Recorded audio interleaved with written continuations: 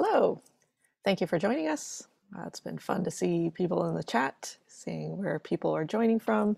If you've just joined, please talk to us on the chat. Make sure you do the drop down to everyone and yeah, let us know what problems you're hoping to solve by joining us today. It's great to see some people who are rejoining us from our session that we did last week, which has an overview of GitOps and Flux. And yeah, let us know how we can help today, what problems you're looking to solve, and let us know in the chat where you're joining us from. I am joining from San Francisco, and my name is Tamao Nakahara. I'm the VP of Developer Experience here at a company called Weaveworks. We're very thankful that we've got our trusted community manager, Stacy, who organizes these great events. And today we've got Priyanka Ravi, aka Pinky, who's one of our developer experience engineers, who will be walking you through the processes with Flux of how to get started. So if you're brand new to this series, welcome. Thanks for joining us. If you're brand new to our Weaveworks various talks or our various GitOps talks, welcome. Stacy will be posting various links, one of which is one of our many meetup pages, and that's probably the best place to see the calendar of events for the future. So if this is your first time, then welcome, and if you've come before, then welcome back, and it's great to see everybody. Let's do a quick intro here. So as I mentioned, we work for a company called Weaveworks. If you haven't heard us before, then thanks for joining us. We have a couple of products. We have one that's a SaaS product that does GitOps and a variety of other things, monitoring. And then we have a product now called Weave GitOps that has various levels. And basically it provides GitOps for your various needs. But much of what we've done is founded on open source, like the SaaS product Weave Cloud that I mentioned in the beginning. It was originally based on 3 of our open source projects called Scope, Flux, that you'll hear a lot about today, and Cortex, which is built on Prometheus. And so also our Weave GitOps products are completely now built on Flux, as you'll see a little bit today. And that's because Flux is a tool that we created for ourselves for continuous delivery. And we realized other people really liked it as well, and we're finding a lot of value from it. So it's pretty much been what inspired us to create the term GitOps. It's been going through the CNCF. We are very, very close to reaching graduation. Now that the TOC is finalizing their elections, we'll be submitting our final application for going from incubation to graduation, and have gone through security audits and everything already. So we're very excited about this final stage. Some of you might have heard of us through Flagger, which is something that one of our developer experience engineers built on Flux, which also extends Kubernetes. And it provides like canary deployments and blue-green deployments. So that's become folded within the Flux project. So the two together are really like a powerhouse of GitOps and progressive delivery, and all in the CNCF with many, many enterprise users. So if you are new to all this, hopefully this will help give you a little bit of a, an intro, and then continue to chat with us via email or Slack or whatever you need, because we want to make sure that you are successful with these projects. And then we've got so much more, many, many more than on this list, because this company is very much founded on open source. I mentioned Cortex, which was created here, which is now in the CNCF. We've got other things like Ignite and EKS Cuddle. And then way in the early days, probably a lot of people know us from WeaveNet, which was one of our first open source projects. So if this is your first time hearing about this, please reach out and follow up. We're happy to give more information. You can also check out our website, which is weave.works. And we're happy to answer your questions. Okay, so a little bit of housekeeping. So Pinky and I will be presenting. For some of you, like I mentioned, who came last week and sort of got the overview of what is GitOps and Flux, I'll give a very concentrated version of that as a good refresher. And then maybe for those of you who are coming new, And then Pinky will go through the steps of getting started with Flux in two ways, one for certain types of users and another for other types of users. So we hope that both will be useful for you. And so just depending on how things go with questions and stuff, we might take up the full 60 minutes or we might end a little bit earlier. But yeah, let us know what your questions are. So speaking of questions, I will be monitoring questions in the chat. I see many of you mentioning a lot of different things and your interests, so I really, really appreciate that. As much as you're willing to share about your challenges and how you're looking to solve them, it's been great to see a lot of people chatting with each other. Make sure to choose the drop down in the Zoom chat to everyone so that people can see your questions, or if a lot of people are answering other people's questions, to make sure that they can see your answer, please choose that. If you have something burningly private, of course, you can just message me directly or follow up later in email, but we're happy to help you here. Okay, so today we'll be talking about GitOps via this Flux project that I just mentioned. If you haven't seen our website, Stacy will share all these links with you, but the main site is fluxcd.io. If you already like us and you haven't given us a GitHub star before, please do that. And then there's the docs, the discussions, and then at the very bottom here, if you haven't joined our Flux channel, which is on the CNCF Slack, Stacy again will share links both in the follow-up email and then the chat here to get you in there if you have any further questions with us. And then I'll mention this is recorded. We post all of our things on our YouTube channel, so we're happy to share that with you in the follow-up email. And I mentioned, if you're new to us, we've got many great events in the spring and fall seasons. Thanks to Stacy and our other community managers for putting these great talks together. We've also got Kingdon on our team, who's another developer experience engineer who provides support for Flux and also does community bug scrubs. So we will share all these variety of links of bug scrubs, workshops, talks, and all kinds of other topics. And if you have requests for topics, then let us know. We both give talks from our own team as well as have special guests. So we're happy to curate among our wide network of friends in the Kubernetes community. All right, so as I mentioned, last week, Pinky gave a talk on sort of what is GitOps, what is Flux, why would you want GitOps, and what are the benefits? So I'll do sort of like a pared down version of that. And then as I mentioned, Pinky will show you the steps to get started in two different ways. So hopefully if you've come here because you've got several challenges and you're thinking, I heard of this term GitOps and maybe it might help me. Yes, really the benefits are, and many enterprise companies that are already benefiting from this is that the way GitOps works provides, great security guarantees, as you might guess even from the term, by using Git. There's version controlling, and if you're using one of the platforms, there's a review process. So you have this whole audit trail of, if something went wrong, how did it go wrong? Who is responsible, and how you can roll back or do something different, or troubleshoot with it. And so because of that, it really helps increase developer and operational productivity.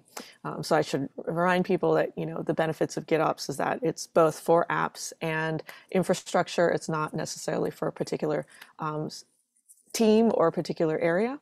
And so many of our users have said, we've used GitOps because, it provides reliability and stability, velocity, all the ETs, but they really are truly benefiting from it and are able to have consistency across their teams so that they can focus on innovation and, automation so that they're minimizing manual things or minimizing, the time to getting things back up and started.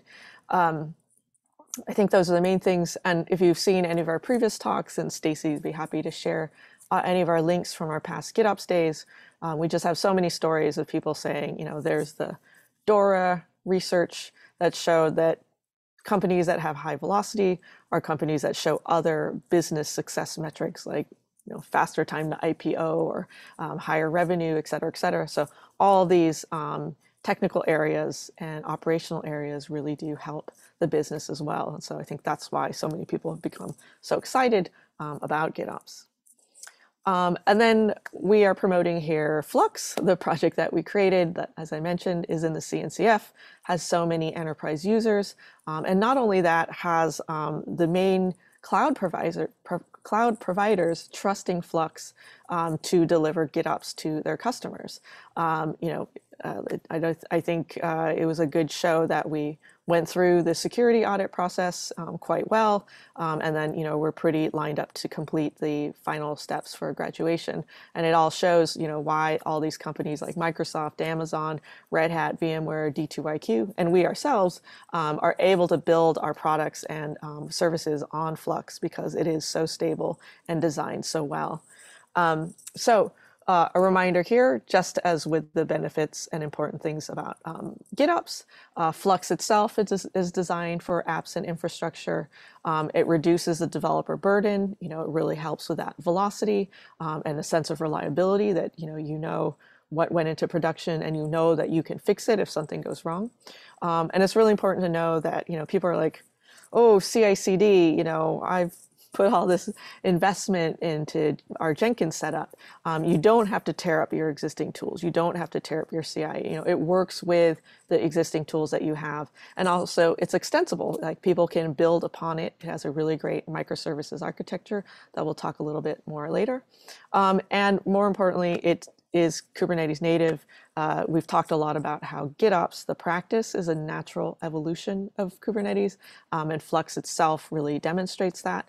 And then Flux specifically is designed to really work well with common Kubernetes tooling, primarily Helm and Kustomize. So, we've not built it as like this kind of floating add-on thing. It's like really designed to work with those. And we have a great story from the Department of Defense sharing how like Flux was just a clear winner because they wanted to make sure they could use the Helm ecosystem, and Flux could guarantee that.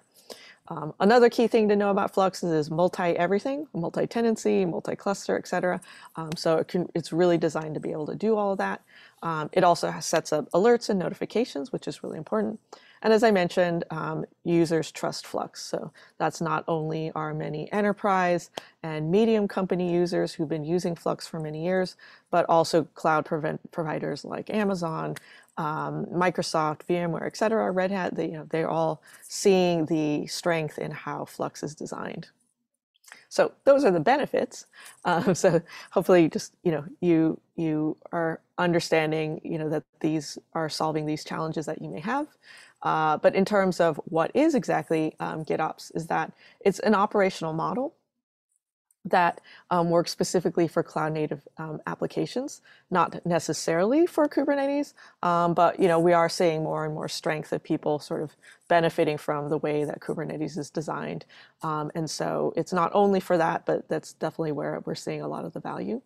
And as I mentioned, because it uses Git, there's a version control system, so you always have a single source of truth. So we have our famous story where one engineer made a change and brought down the whole system.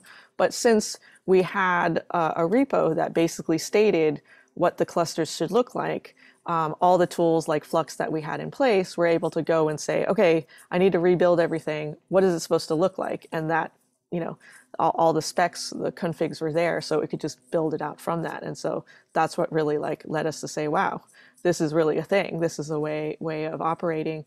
And so maybe we should create a term for it.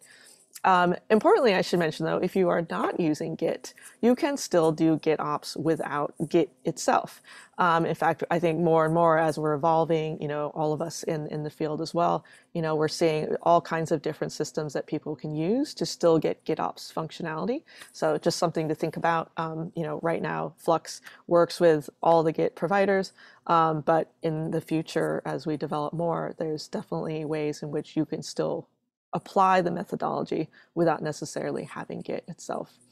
And then again, as I mentioned, so much of the benefits that you would get from GitOps is that it's a system that enables continuous delivery that works with your CI system that makes it possible to have, automated deployment, monitoring, and, managing through your version controlled system. And again, we want to mention, there's some tools that work primarily for apps and other for infrastructure, but really across the board. GitOps is for all of those, and we have so many different enterprises that have different teams all getting the value out of GitOps. And so GitOps is not just something that we're talking about as a company. Thankfully now it's in the CNCF. There is a working group and there's this whole site, it's called Open GitOps, where all these principles have been discussed over and reviewed by many companies that have come together as part of this organization. And so there are 4 core principles that really provide this value of GitOps. So you have to make sure your system is declarative. As I mentioned, you also have versioning, and also it has to be immutable. Needs to have a pool-based system, and reconciliation is a core part of that. Now, if that scares you, don't worry. We have many talks by people who are quite advanced users, and they all give the same advice. They say, start with the one that you think is the low-hanging fruit. It's a journey. It's not like overnight you have to have all these 4 principles working and in place. In fact, many of the advanced GitOps users at this point still only have 3 out of the 4, but they're on their path to maximizing their GitOps experience by kind of reaching these principles. So yeah, if you have any questions about this, we can cover this a little bit more. And then finally, hopefully you get a sense now of what Flux is. Flux was designed to have all this capability. It's designed to maintain those 4 principles, and it is specifically a continuous delivery tool that is built on Kubernetes. It really is part of that evolution of GitOps coming out of Kubernetes. And as I mentioned, there's this project called Flagger that we folded into Flux because it provides the progressive delivery, aka like canary deployments and blue-green deployments that you can do. So they work really well together. I should note with Flagger that there are plenty of people who love using Flagger not together with Flux. And so that is very much possible too. So right now, I think we're designing it so, they're optimized to work together, but Flagger does still support other types of tooling that people really love using with Flagger. And it's really been excited to see that project grow. So again, yes, just to review, hopefully you understand generally what the GitOps benefits are, what the 4 principles are, and how Flux provides all of those benefits for apps and infrastructure teams, for multi-tenancy and multi-cluster, and reaching all of those goals and principles of Flux. And I should mention at the very end, we have a lovely community. There's tons of people actively helping each other on Slack and answering each other's questions. And it's really been fun to see it grow. We're also building out our contributor experience so that the people who've been contributing, we really want to thank all the great work that they do, regardless of whether it's docs or code or what have you. It's been really great to grow and learn with everybody together. All right, so before we head into the actual getting started parts, just wanted to emphasize that Flux itself is designed very much in a microservices architecture so that you have all of these different pieces that do different things. In the world of Flux, we call them Kubernetes controllers. So as you can see, as the names indicate, there's a Helm controller, a customized controller, notification controller. And that way, not only does it make it easier to troubleshoot and, make it more extensible, but it also makes it easier for people to contribute if you're interested in, helping out with any of these controllers. And I lay these out because Pinky will be kind of referring to them as we go through the getting started steps. So now I'll just highlight what we're going to do is we have 2 ways to get started with Flux. The first one we'll do is using this project that we have that's called Weave GitOps. It's free and open source. And what it does is if you are brand new to this and you're like, I don't want to have to make a bunch of decisions in the beginning. I don't want to have decision fatigue.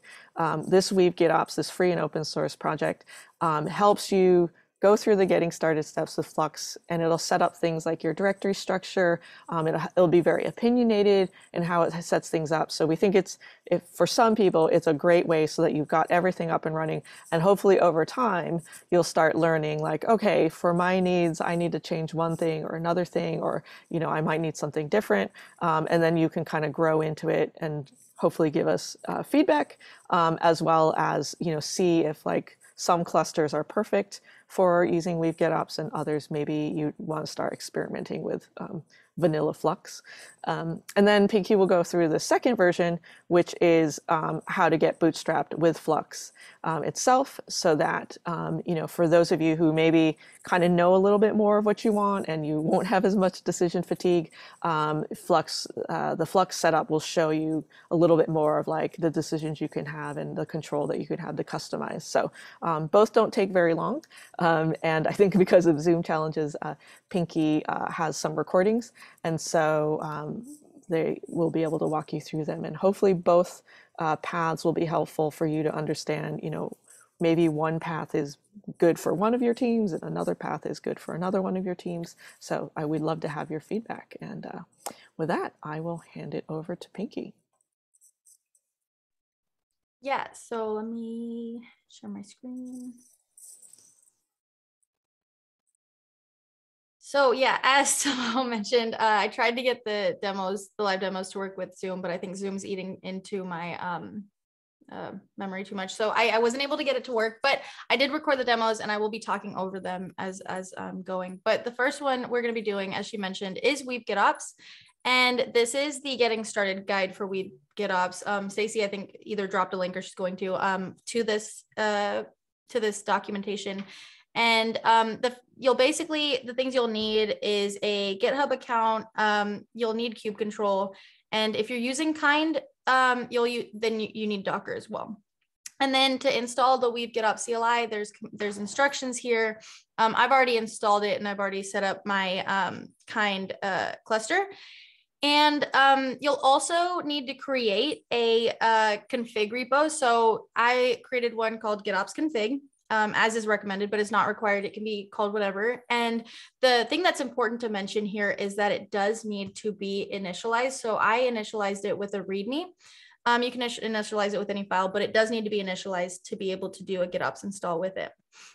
And then we'll also be playing around with this pod info deploy repository. So I forked it as well in advance. And so now I will play this recording and I'll talk over it. So first thing I ran here is I ran the GitOps install and I pointed it to my config repo, as you can see. And I basically what it's going to do is it's going to actually create all of those controllers that Tamao showed in that diagram. And it is also going to create a application for the UI as well. So there is a UI that comes along with this, with Weave GitOps. And so what these controllers do is the source controller is actually responsible for listening for whatever repo it's told to listen to. And it will actually see if there's any changes that are made there. So any new commit SHAs, and then it will continuously pull in those changes and just create like an artifact with them. It doesn't actually apply them yet. So that's where the customization controller comes in. The customized controller actually does the applying of those manifests that the source controller has. So they both work on a sync interval. So based on the interval that you give, periodically, both will be running their processes. So source pulls it in and then the customized controller applies it. And then there's also the Helm controller, which actually can do Helm deployments as well. So if you are using Helm, then you can actually still use Flux and take advantage of that as well. And then the notification controller actually can create alerts. So let's say you have like a deployment that you want to maintain, like when you want to keep track of when things are being deployed and stuff, you can actually have it alert to like a chat system such as Slack or anything that you're using. And it will let you know, it'll create little alerts. And then the image controllers are actually going to do image control automation. So basically, if there's images that are updated, it can actually pull it into your Git repository. So as you can see, it was fairly quickly. Sorry. Do you mind if you pause your video? Did I? Oh. Oh, no, it's just asking if you could pause it. Yeah. I just had a question that I thought was very timely, so if it's okay. Okay. Um, is customize mandatory for Flux? I think that's a great question. That is a good question. So I actually was going to address this later, but I think it's a Oh, great spot to address. No. It's good to address up front. I wasn't sure when I wanted to address it, but I do want to make sure that there's a note that even though it's called customized controller, it's not necessarily the same thing as Kubernetes customize. So what you've already been doing, where basically what Kubernetes customize is you can give it, it's a file that you can add, a customized file where you can tell it like a list of resources. It can do all these nice things for you. You can do overlays and all these things, but that is actually sort of separate from the customized controller. The customized controller is basically doing that itself in the backend. So that's where the name comes from. I know it can be really confusing because they're they're like different but named the same. But yeah, even if you did not have a customization file, what the customized controller does in the backend is actually create one. So you don't actually need to have a customized file, but you can have. So if you already have one, it can still work with it. So it's like you can have the best of both worlds, really. If you do use them, you can continue to, but if you don't, you don't have to. So great answer. Thank you so much. And thanks for the question. Yeah. Okay, so now what it's doing is it's creating this pull request. So what the what we GitOps does is it actually creates pull requests. And so this initial pull request is actually it's going to have all those files that are there with all those controllers that are created. So as you can see here, the first thing that we see is this Git repository source. And what this is doing is it's telling the source controller to, hey, go listen to this github.com GitOps config URL. And then it's also telling it to run on a 30-second interval. So you can manipulate the value of the interval and have it do, longer or shorter, whatever you want.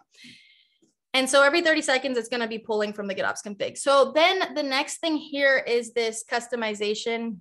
And this is telling the customized controller, like, hey, that source ref that we created earlier, continuously monitor that, but also apply, but only apply on this specific path. So only what's found in this system folder within the repository. So not everything in the repository would be applied by default. And this is running on a minute interval as well. So, and this one is another customization, but it's specifically telling it to listen to the user path in this case. So there, you can basically have endless number of customizations that point to the same source. And I'm going to pause for that. And you can actually have, even though one repository, you can have multiple customizations that point to different parts of that repository. And that way you can kind of monitor things separately. So along with that, so this is, I think, where I was going to talk about the customization part. This is a customization file. This is what we're used to in Kubernetes seeing as a customization, and it points out the resources. And like I said, you don't need one, but in this case, it just says which files we want it to be applied. And then this is actually the rest of that is actually the deployment for the UI that I mentioned, and then also all of the custom resource definitions that are required for the Flux controllers, along with all of those Flux controllers as well. So that's the initial pull request that gets created. We're going to merge it. And basically what it's saying is it's going to be, it itself is listening to this repo now. So it's kind of a big loop of it's monitoring itself, which is pretty neat. And so, yeah, so now that's pushed, and we can go in here and we can actually do GitOps UI run. And that is actually going to pull up the Weave GitOps UI. And in here, we can actually create add applications and point it to different repos. So it'll actually basically create us a source and a customization on its own in the backend, which is really cool. So it's basically doing all of that for you, all the things you would have to do manually. And so in here, we're going to grab the source repo URL that is that pod info app that we were talking about earlier that I forked. We're going to use that as our source repo URL. So this is like the app that you would actually be wanting to deploy.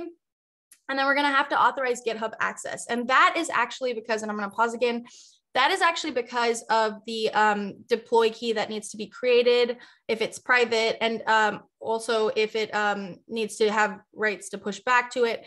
And then one thing I didn't mention earlier is that in order to run that GitOps install command, I actually had already exported my GitHub token. And so if you didn't do that, it would have actually prompted you as well in the CLI. So that's just something to, I was trying to open, and that's just something to mention. And so that is in there. And then we're going to grab this GitOps config URL, and that is our config repo URL. So that's the config repo we've already stood up and we did the GitOps install into. And so then here, I want to mention that you can actually customize the path that you want it to listen to. So what was seen earlier with that customization path, you can actually add that. You could change the branch. And then there's this auto merge button. And if you check it, it will actually push it in directly. But I'm gonna, for the sake of this demo, I chose to make it create a pull request. And so we actually are not gonna check that button. So it'll actually open a pull request with those changes now so including that new source that's created, the new customization, and you'll see. So we're gonna open that. And then we'll see in here. Yep. So the first thing that's created is actually the application. And basically the application is just it's a custom resource with details basically about the deployment. And then the customization, it's referencing the source that's created, I think, right? I already scrolled past it. I might have already scrolled past it. Or I froze. No, it's right there. Okay, so that's the source down there. And so that source is actually it's pointing to the Git repository that is that pod info deploy repository down here. And then that customization up at the top is actually going to tell it to apply. And I believe that one is 30 seconds and then this one is a minute. Yeah, so the customization still happens on a minute interval as well here. So yeah, that's what that's applying. And then, and then lastly, it also adds a customization.yaml. And this is a customization from the Kubernetes customization. And it's just adding and telling it to go look for this resource as well. So it's telling it to go apply that resource. So that's what that does. And then once we actually merge this in, within a minute, 30 seconds, maybe plus a minute if you're at the very tail end, then it will actually apply these changes. So if we go back, we can actually see if we, so if we monitor, so that deployment is in a test repository namespace.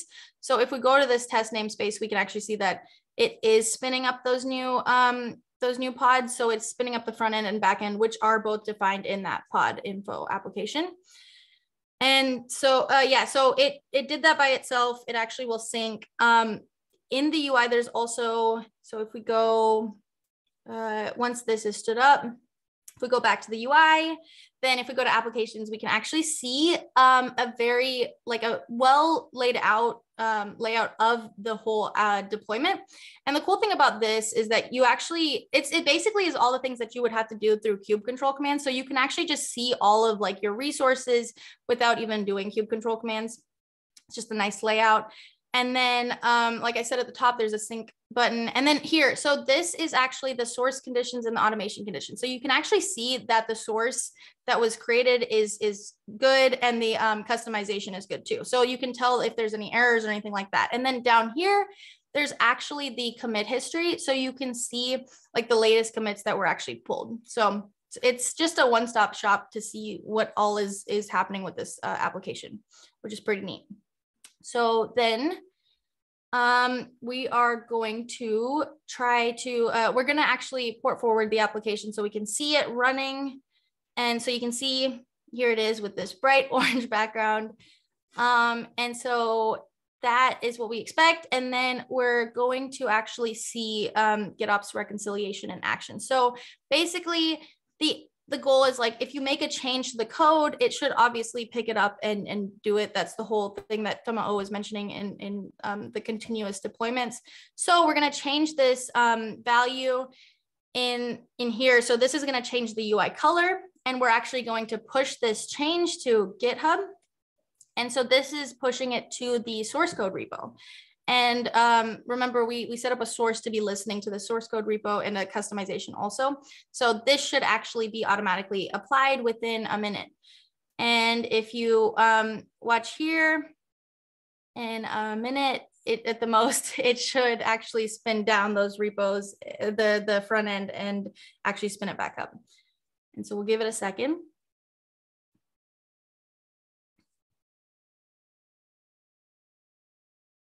Yep, there it goes. So as you can see, the front end is actually being restood up. And so it's being restood up with those changes. And once it stood up, we should be able to see that the change has been made. This was me fumbling around a little bit. And so it was actually in a weird state where it was actually still setting up the pod. So this was on me. I didn't give it enough time. And so once it actually has been stood up, we will be able to see the change realized. We'll give it a second.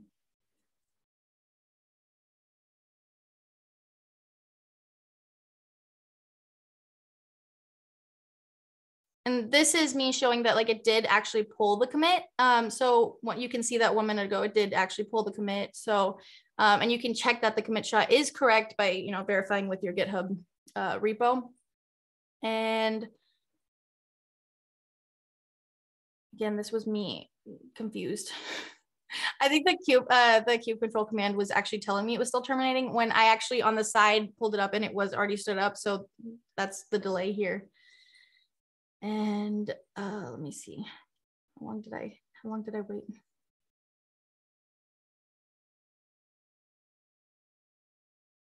Okay, so yeah, so I redid the port forwarding and then what is going on? Sorry.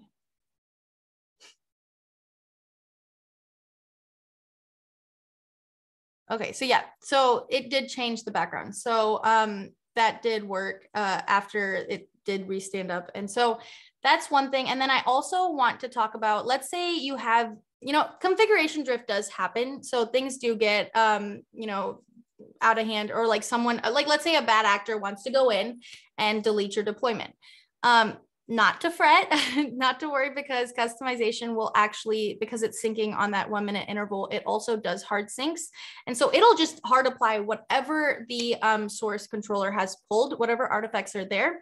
So the nice thing is, even though I did this delete deployment, it actually is going to be, it'll stand it back up as well. So if we give it a second, I deleted the deployment. So you can see it is terminating the front end. And in a few seconds, it'll actually stand it back up. And so the nice thing is that,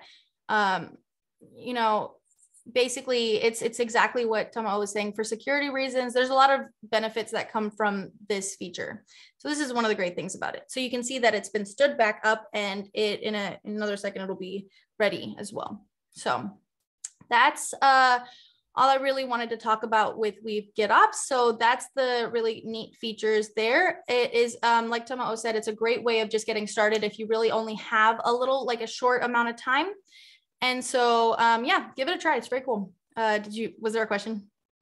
No, there were a few, but Kingdon's been answering them. They're a bit long, so I think we're okay with that. But yeah, I just wanted to highlight again, thanks to Pinky, we'll be covering, this was the first of 2 ways to get started with Flux. So some of you were mentioning in the chat, like, I'm completely brand new to this. So thanks for coming. And I hope that our kind of overview of what GitOps is, what the benefits are, were helpful, and that hopefully this path might be kind of the quick way to get you started in, an opinionated way with Flux. And then the learning never ends. So you'll continue to learn, and hopefully, you'll start to see whether this opinionated path is suitable for you, or if you, become more opinionated yourself, you'll start designing things in different ways. So with that, yeah, I think we're pretty good. Like I said, the conversations were quite advanced. So now Pinky will show you how to get started with Flux, kind of vanilla CNCF Flux. If you feel a little bit more like, okay, I've been doing my research, I kind of know what I want, but I haven't gotten started with Flux yet. So yeah. Also, he told me not to do this, but hi, Dad.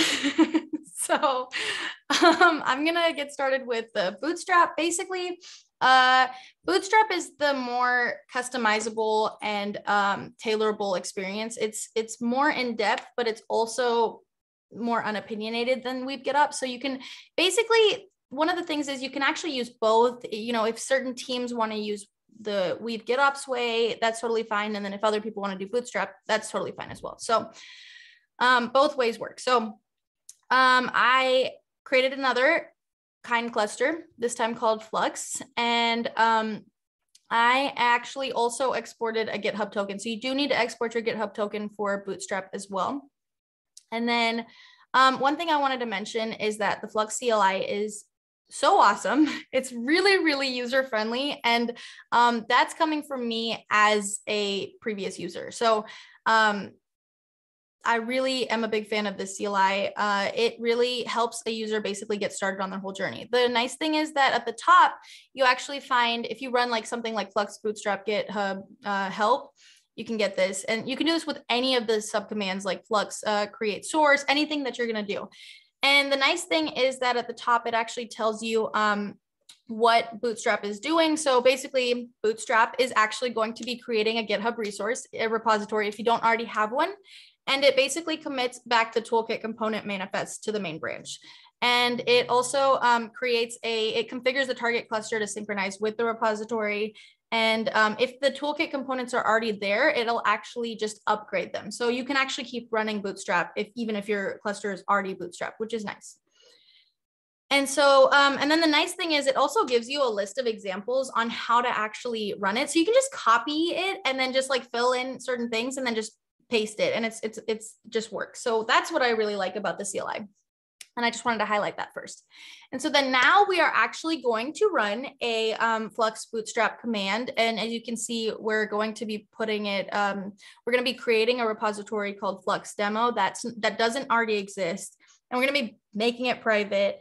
And because it doesn't already exist, it will actually be creating that repo under my, my namespace. So, and then as you can see here, it is creating, one thing I forgot to mention actually in the previous one is that what it does also is it's creating a deploy key.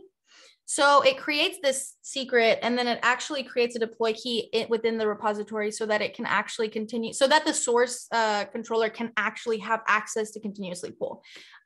So that's specifically in this case, because it's private, it does require a deploy key. If it was a public repo, you could just connect it with HTTPS, but in this case, it does require a deploy key. So that's very cool. It actually does that for you. And that's why it needs also that GitHub token as well, alongside pushing those files up. So you can see here that the controllers are already being stood up. And one thing to note with Bootstrap is that it actually only brings up the wait 1 second, sorry, I'm gonna go back a second. So it actually only brings up the source, customization, notification, and Helm. So it's the main 4. It doesn't actually come by default with the image controller. So if you are taking advantage of the image controllers, you can just add them on later. But I do want to mention that it doesn't come with them by default. Okay, so as you can see in a second, because I went back, yeah, so it did create this repo Flux demo, and it did push these components up. So the components file has it creates the namespace. So by default, the Flux system namespace is the one that's created. It's the one that controls everything. And then in this file is also custom resource definitions, all of the controllers, everything that's needed for the controllers to function, basically. So, and they're all stood up within that namespace Flux system. And then we also get this sync, which actually has that source and customization. And so here you can see that it's pointing back to itself, the repo that was just created, Flux demo, and it's running on a minute interval for the source. And then the customization is actually running on 10-minute interval. It's a bit longer, but that's actually customizable as well within that CLI command, the Bootstrap command. And so this one is specifically listening to the path clusters as well. So, and then we are going to go back and I'll show you some commands to actually see the sources that are stood up. And so the first one is actually, it's a kube control command. So you can actually run this kube control, type out the whole thing. And this will give you basically, all the sources that were created within, so all the existing sources that the source controller is listening to. And then you can also alternatively use the Flux CLI to do the same thing, doing Flux get source get -a. But the difference is that here you can see in the kube control command, you can actually see the URL that's being listened to. And so if you're not super familiar with what URLs are by default you created, that's a good command to run to actually see those. So next, we're actually going to clone that repo that we created. You're going to watch me fumble over some of this as well. But basically, I'm going to clone the repo that was created, so that Flux demo repo. And then what I'm going to do is I'm actually going to add a file to it, a deployment.yaml file under a new folder called default that I'm creating. So default obviously is a namespace that if you're not familiar with Kubernetes, it's a namespace that comes with Kubernetes. So it's already created in kind. We don't have to create a new namespace for this, but I'm going to be taking advantage of that. And I'm going to be creating a deployment under that namespace. And so what I'm going to do is I am going to actually push a file called deployment.yaml up there. And that's just a simple front end application. It's just it's very, just basically as an example of how you would actually, see I want to show how you would actually reconcile changes using the CLI. And so if I fumble over it a bit more, maybe skip ahead. Okay, so yeah, I did a push. I pushed those changes up. And then if we go back to see like these changes, basically we'll see them there. And the thing to note is that you remember how, if you remember that I was showing, it says the customization was running on a 10-minute interval. So it's a lot longer, right? And so even though it's there, I just got lucky and basically it just happened to line up in that 10-minute interval. Normally it wouldn't have been there. So I wasn't expecting to see it there at this point, but if it wasn't there, you can actually run this Flux reconcile source get Flux system. And all that's doing is just reconciling the source. That's not going to actually apply the changes. That's just going to pull all those source artifacts in and store them. What needs to be done after that is you would do a Flux reconcile customization after. But there is a way to actually combine the two commands. You can actually run a Flux reconcile customization and give the namespace and then say, or the name of the customization, and then say -- with -source. And that actually does both. So that will actually reconcile the source first and then reconcile the customization after. So if this hadn't already have been stood up, because apparently the timing just worked out really well, it would have now applied it with that reconciliation. So that's what that would do. And then we can see now that the customization has, it's there, and you can see that it's not suspended. It's, it's all there. So Flux get ks-a will get you a list of all the customizations. And then if by chance, let's say some change went in and you realize, oh no, I do not want this change to be realized. I like abort mission, I need to stop the customization from actually making changes temporarily. There's actually a command Flux suspend customization. And so you can actually suspend the changes. And while it's suspended, it will not realize any changes, even though the source controller will be still pulling in commits. The customization controller will not be applying anything. It won't be applying anything. So if things were deleted, it wouldn't be reconciling at all. So as you can see now, it says suspended is true. And then we can resume it by doing Flux resume. And that will get it back up and running. And then if we do Flux get ks-a, we'll see that suspended is false. So now it is actually still, it will be applying those changes on that interval once again. And so that is really all I wanted to talk about with the Bootstrap controller with bootstrapping. But I do want to mention that there is so much more you can do with the Flux CLI. This is really just to get you started. You can actually create sources, you can create customizations using the Flux CLI, and you can export them. There's many different things that you can do, but we have a really great documentation out there to help you get further in your journey. And like I said, it's more tailorable. You can kind of you have more control in this way, and you can actually tailor your experience basically to your needs. So yeah. Thank you. So we had some questions that Kingdom's been working on, but I thought it would be a good one to share. Like, how are rollbacks handled with Flux for any deployment? Yeah, so basically you can actually, because it's through GitHub or whatever Git provider, you have all your commits. And so basically the idea is kind of to fail faster, I think is the term. And you can, I always say that one wrong.